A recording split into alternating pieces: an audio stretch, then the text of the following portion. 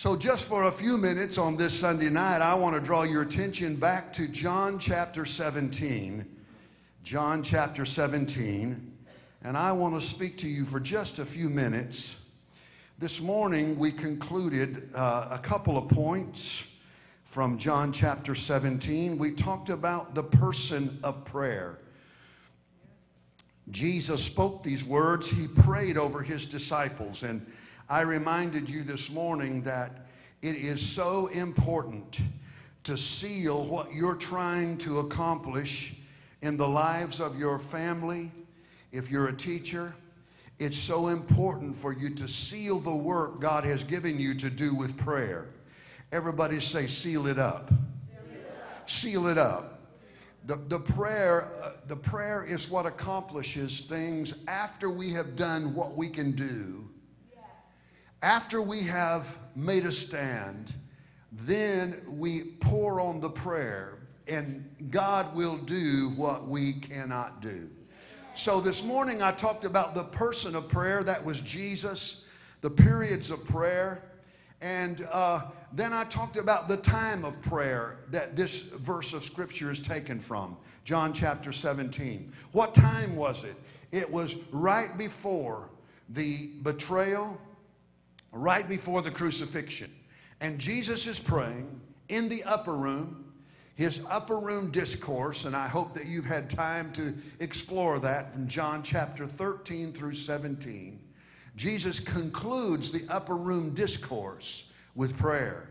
And this prayer is so powerful that I want to concentrate on it a little bit on this evening service, so that you leave here maybe with a new desire and a new motivation to pray like never before. So I want to conclude with the purpose of this prayer. The purpose of this prayer. In John chapter 17 and verse 1. John chapter 17 and verse 1. Jesus spoke these words, lifted up his eyes to heaven, and said, Father, the hour has come. Glorify your Son, that he also may glorify you, as you have given him authority over all flesh, that he should give eternal life to as many as you have given him.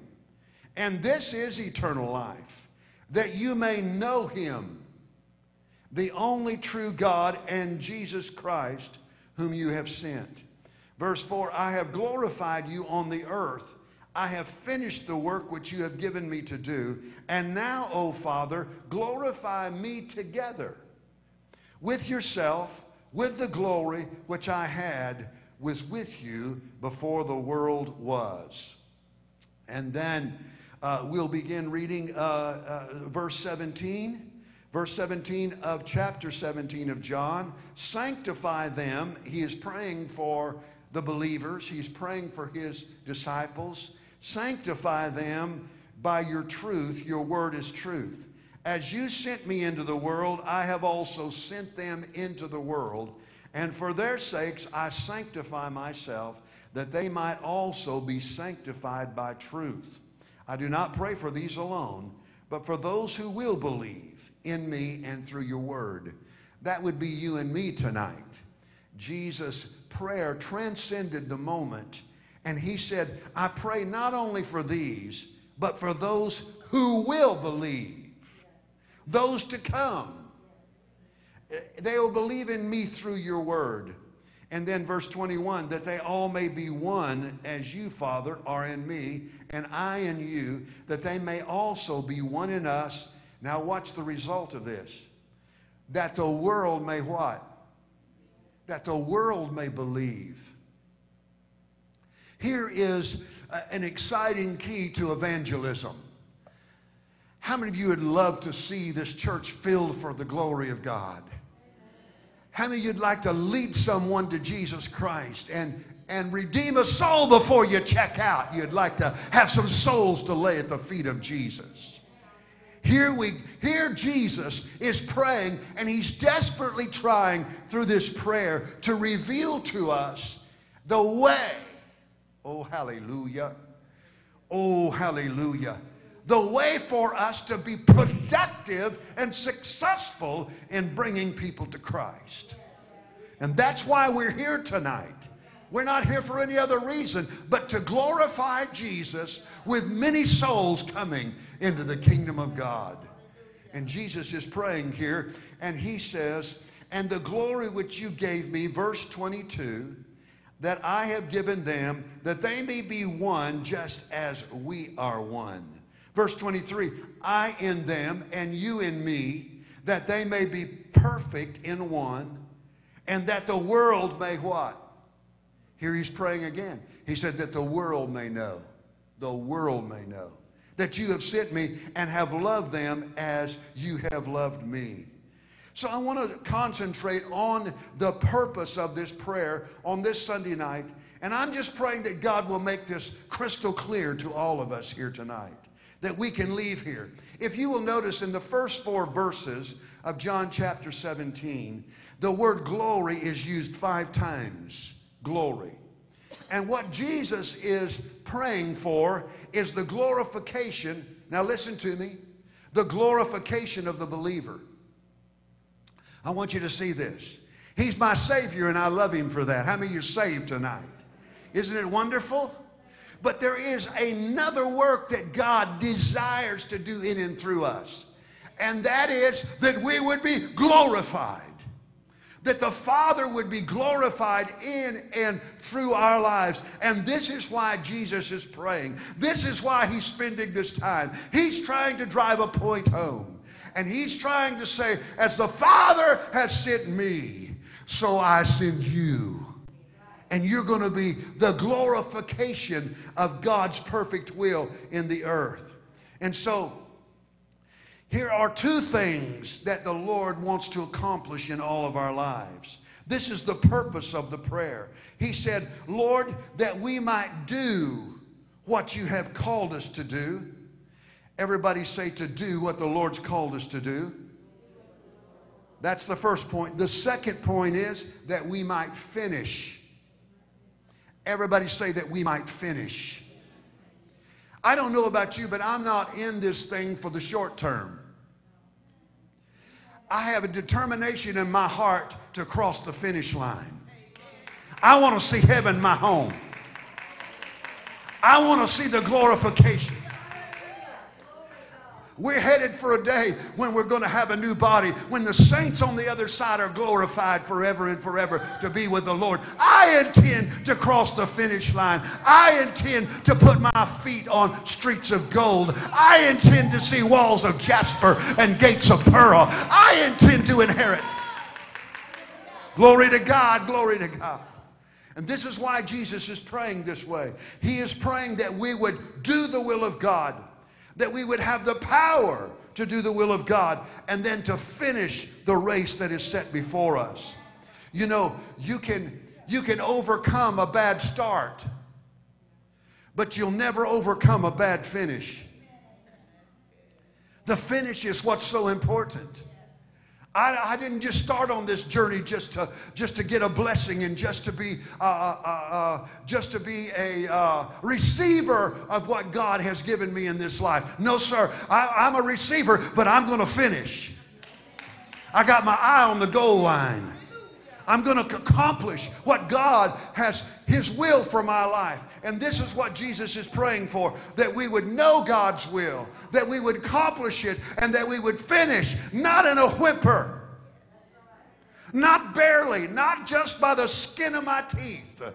I want to cross the finish line in a blaze of glory and power. Hallelujah, hallelujah, hallelujah. One day we're going to. One day we're going to. And so John 17 and verse 17 is the key verse. And I want you to look there, because tonight we're talking about impartation and the impartation of Jesus into our lives. What did he say in John 17 verse 17? He said, Lord, sanctify them through thy truth. Thy word is truth. Sanctify them. He said, and for thy sakes, verse 19, if you'll look there, let's read verses 18 and 19. And as you sent me into the world, I have also sent them into the world. And for their sakes, for whose sakes? For our sake. He said, I sanctify myself, that they may be also sanctified by the truth. I don't know about you, but I'm glad Jesus sanctified himself.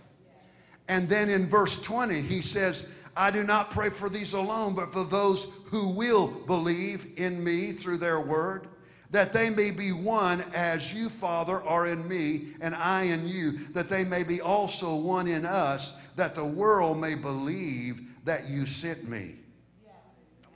This is a powerful, powerful truth. And tonight I want the Holy Spirit just to quicken this to our heart. How in this world can we do his will? And how in this world can we finish what God has in store for us? Jesus gave us the key when he said, sanctify them as I have sanctified myself. Now, what does the word sanctify mean? Sanctification, and listen to this carefully, means to be set aside for an intelligent purpose. And when you're set aside, to be set apart for an intelligent purpose, this was exactly what the Father did with the Son, Jesus. He set aside himself for the purpose that God called him for. Please stay with me tonight. I don't want this to sound like double talk to you. I want you to get this tonight because I believe it's going to put meat on your bones and give you strength for the days to come. He said, I set myself apart.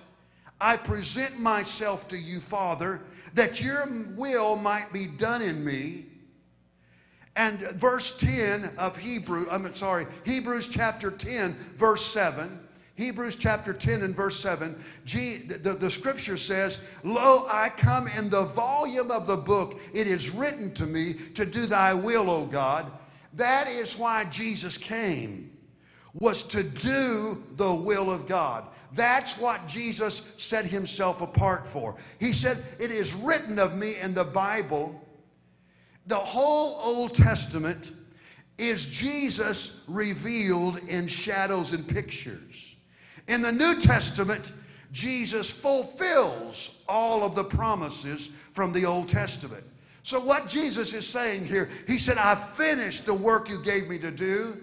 All that was written in the book. What was written in the book about Jesus hundreds of years before he was ever born?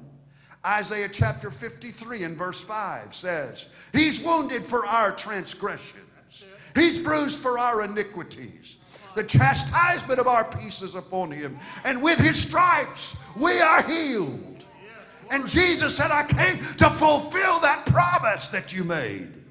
I've dedicated myself. I've sanctified myself to fulfill I don't know about you, but I'm more happy that Jesus didn't fail. I'm so happy Jesus went all the way. I'm so happy Jesus set his heart and set his mind. And he said, I'm going to finish what God gave me to do. And tonight we have victory and glory because of what Jesus has done. Come on, let's praise him together. Hallelujah. Praise the Lord. And then Jesus prays more. He said, I want you to sanctify them the same way you sanctified me. In John chapter 17 and verse 18, it just underscores, it says, as thou hast sent me, in verse 18. As thou hast sent me into the world, even so I have also sent them into the world in the same way. The principle that Jesus operated by is the principle that you and I are to operate by. Exactly the same way. Look at verse 19 again. In John chapter 17, verse 19. And for their sakes I sanctify myself, that they also might be sanctified through thy truth. What Jesus is saying, just as I set myself apart for the intelligent purpose of God, my people are to be set apart by the truth of God's word for the intelligent purposes of God. I happened onto a book not long ago entitled The Saving Life of Jesus Christ. And boy, what a book it was. And in the book it asked these questions. And so on this Sunday night, these are a little sobering questions, but let me just challenge your mind and your heart for just a minute. Which of these things in the life of Jesus is more spiritual? What would you say that Jesus was doing was most spiritual? Was he most spiritual when he preached on the mount? Was he most spiritual when he raised Lazarus from the dead? Was he most spiritual when he washed the disciples' feet? When would you say he was most spiritual? Would you say when he was preaching and shouting and teaching? Or when he raised Lazarus from the dead? Or Jesus also washed and told people to go wash. Was he most spiritual when he told people to go wash? Or was he more spiritual when he spit on the ground and made mud and anointed a blind man's eyes? Which was more spiritual? I want to point out an important, a pivotal topic, and I pray that you will hear me tonight. The most important spiritual work Jesus did, of all the things you could think of, never was he more spiritual than when he was on his knees presenting himself to his Father. Everything else was secondary. That was the place where he was determinate. That's where he determined God's will. That's where you and I will determine God's will for our lives. That is the best spiritual work you can do in this life. All of these other things are secondary because God's will is fundamental in everything. Praise the Lord. Can the tool say to the carpenter, I don't desire to do a work? Does the tool have a mind of its own?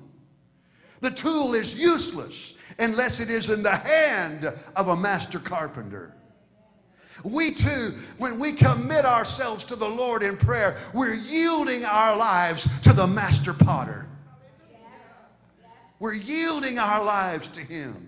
We become clay in the hands of the potter, that the Lord might work something in our lives that will shake a generation for the glory of God. Will turn a church upside down, that will reach a community with the message of the gospel and the power of God that can set people free. Hallelujah. Praise the Lord. Oh, we're committed. We're the tool in the hand of the Lord. And here is another truth, and I don't want to be foggy and I don't want to be ambiguous, but I want to make a point tonight. You see, so many of us are task-oriented.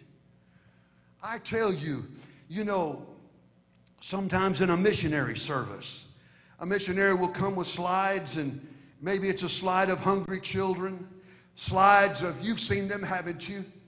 On Feed the Children on television, they show the needs around the world, babies starving to death, and all of the terrible tragedies that are taking place around the world. And we give to those causes, and we're thankful to God that we can give to those causes.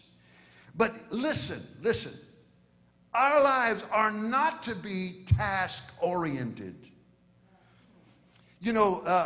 So many times in generations gone by, please hear me tonight, they'll say, find a need and fill it. Find a need and fill it. And that's okay, except that's not God's way. I'm going to say it again.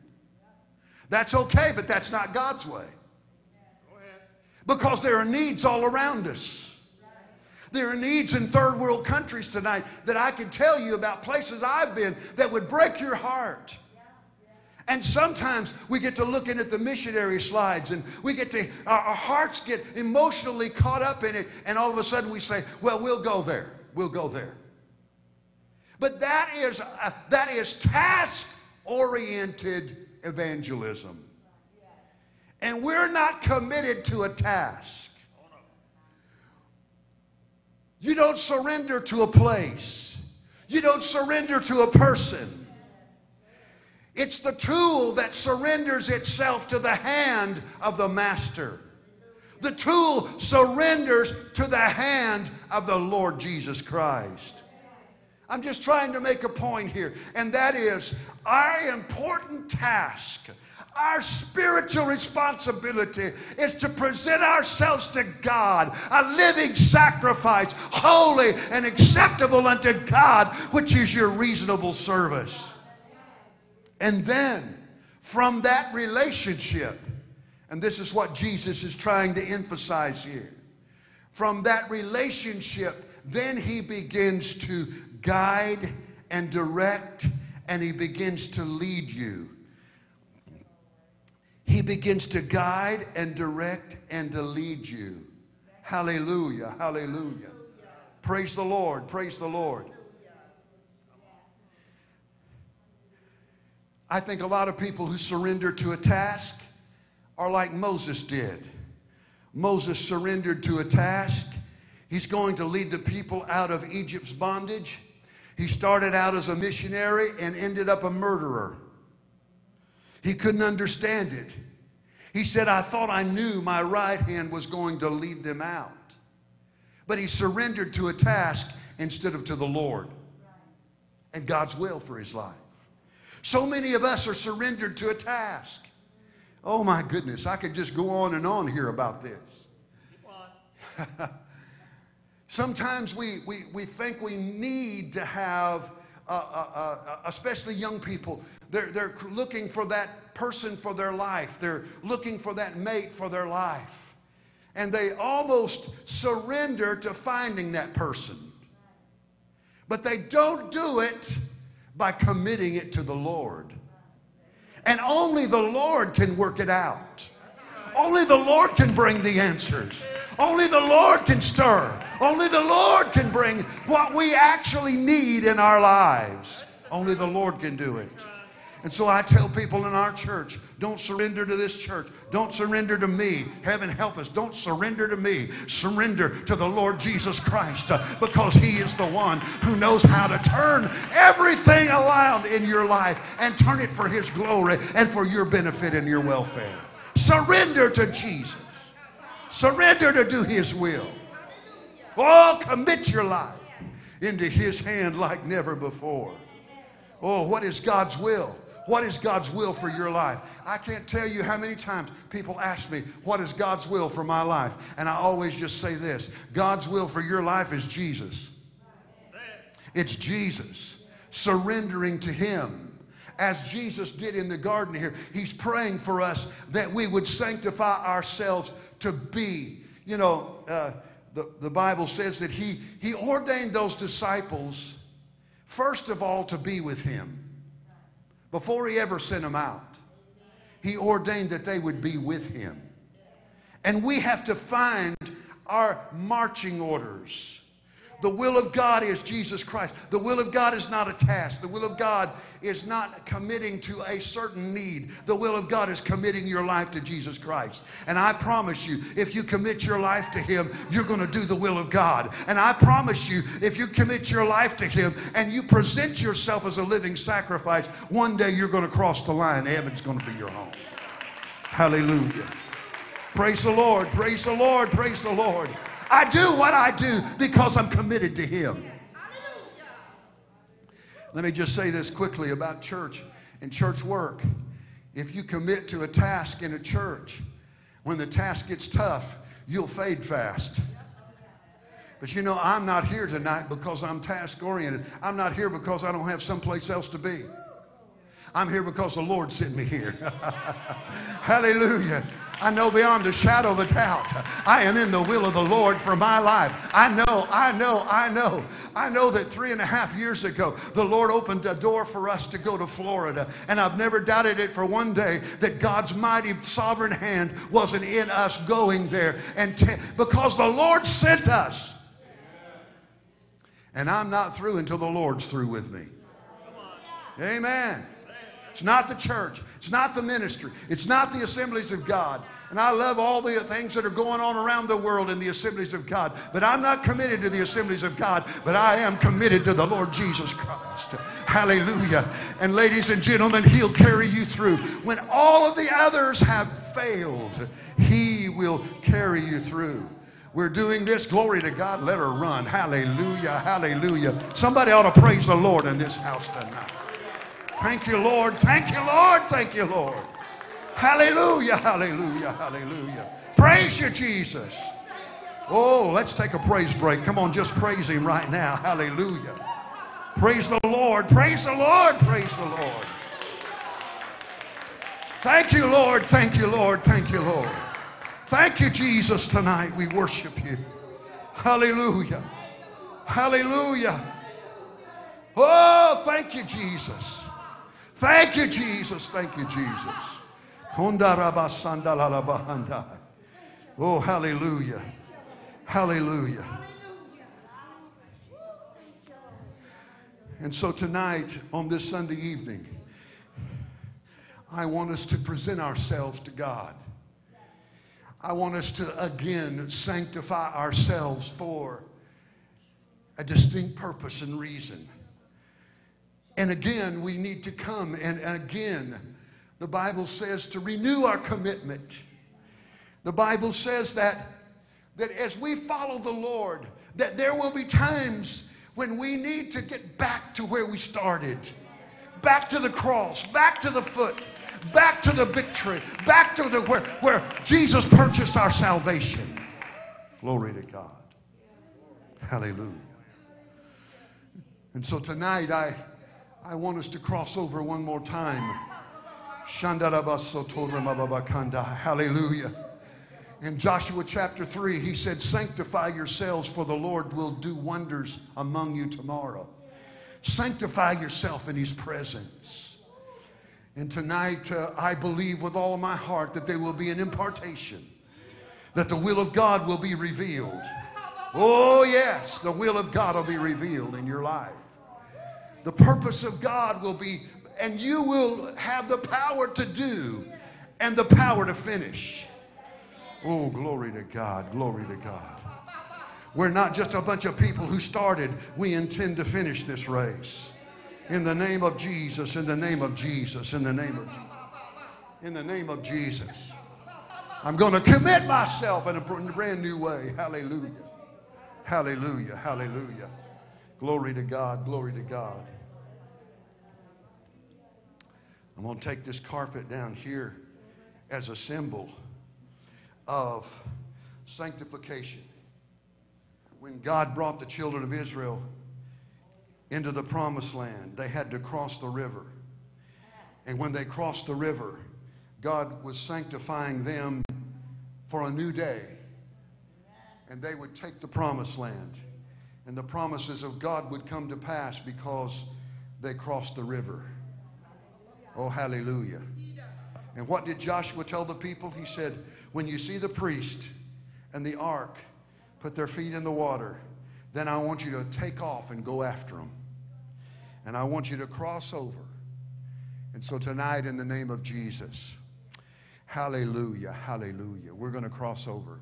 This is going to be the symbol of our Jordan. This is going to be the place of sanctification right here. We're going to commit ourselves one more time. Tonight, I want to impart. Tonight, I want to commission again.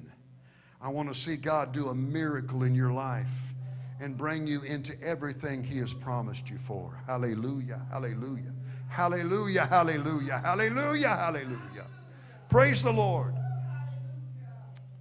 Amen. Thank you, Jesus. Brother Raleigh, this is really ringing up here. Is there one mic or another I can turn down a little bit? All right. I want everybody tonight that would like to sanctify yourself again. Just like Jesus said, Father, sanctify them. And you realize when you come tonight that this is God's perfect will for your life. That this is the place where He reveals what will the future be. What will the future hold? This is the place as we sanctify ourselves in His presence. So if you'd like to come tonight, I'm inviting everybody that will to come. I'm going to pray with each one of you. And we're going to cross over into a new promise in the name of Jesus. This is going to be a brand new day. Lord, we need a brand new touch. Lord, today we need your strength like never before. And Lord, we recognize Jesus sanctified Himself. Just come right over here and just form a line here and over here. And we're going to, at one time, we're going to pass over in the name of Jesus. Hallelujah.